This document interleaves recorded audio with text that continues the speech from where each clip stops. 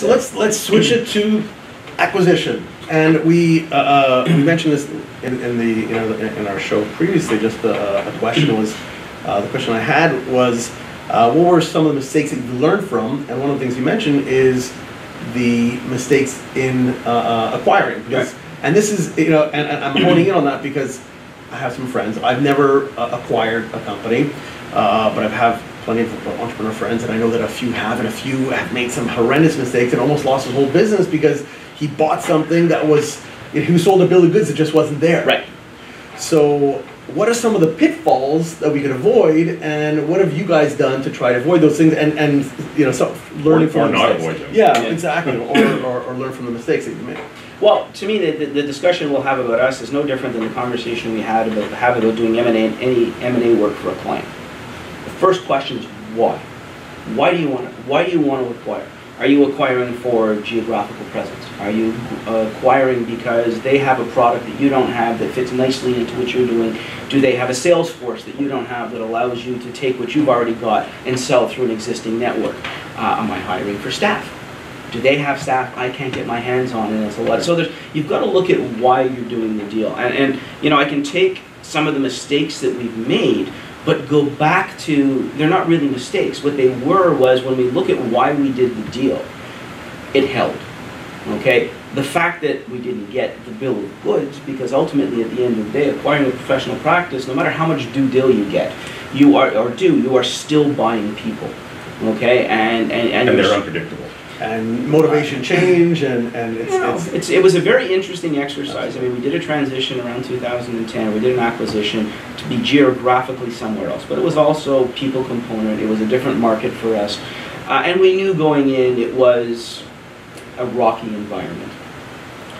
8 years later, some of the best people we've had came from that acquisition. We exercised very early in the episode that we probably weren't going to stay. There were too many variables that weren't in favor. So we had an out clause within the lease that we exercised day one. So instead of getting stuck with a 5-year lease, we got stuck with a year lease, 16 months or whatever it was. We repatriated the work downtown, we repatriated the people downtown, we cut the loss, maintained, and still to this day maintain a very large portion of that book of business that we acquired, maintained some very solid, strong people who have grown phenomenally within the firm. But not the two original partners. No, and that's where, you walk in jaundiced, you know that there's issues here. You have to take the opportunity, as you said, to not go bankrupt, and you've got to minimize your exposure. So I know I'm buying something, why am I doing it? If you're doing it for a legitimate business reason, and you've protected against some of those areas, then great. And it doesn't mean it's going to go well all the time. It doesn't mean that everything works. It doesn't mean you're going to fire somebody and not end up in court. It happens. Happens to the best of us, unfortunately. But at the end of the day, where, because, we're accountants and we do look at numbers, so we look at that. At the end of the day, it's the fit. It's the fit with the culture. And that's probably where some deals, the reason for some deals didn't work out over anything else.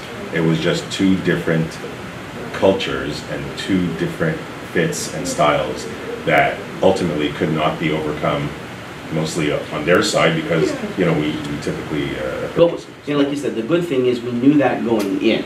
Okay, I mean, there's a lot of deal. I mean, I will normally throughout the course of a year have at least 2 different discussions ongoing of a potential deal, potential acquisition, whether it's a service offering, whether it's a small firm integrating, whether it's a different location to see, and most of them don't go anywhere. And most of them don't go anywhere because we're pretty steadfast on what we accept and what we don't accept, the culture discussion, the people discussion. So, we have found ourselves in situations where we go, you know what, these are really good client mixes, but the people aren't good fit. I'm not going to allow you to pick up your practice and bring it in and put it within 4 walls within our firm to do your own thing and live in your own bubble, okay, and screw up the culture that we've spent so much time building as an institutionalized firm as opposed to a protectionist firm. So there are a few things that are pretty much non-negotiators when we sit down at the table. If you're willing to get past that first level, now we'll talk and see if we fit. So the first is, do we get past those? The second is, do we pass the people test? Yeah. And so the first is understand your why.